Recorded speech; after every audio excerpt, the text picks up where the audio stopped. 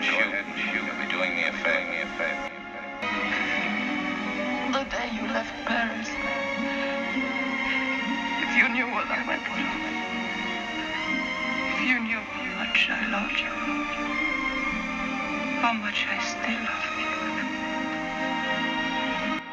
Have a nice time? I'll say. Jack's awfully handsome. Such a smooth dancer. Mom, how can I tell?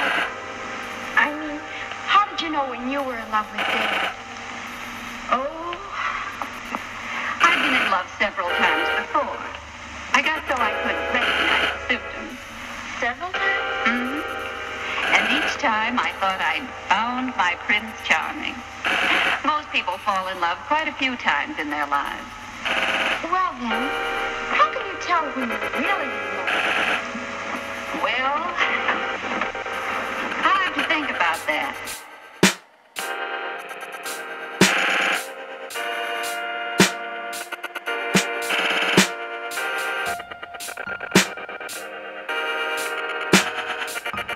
Mature love.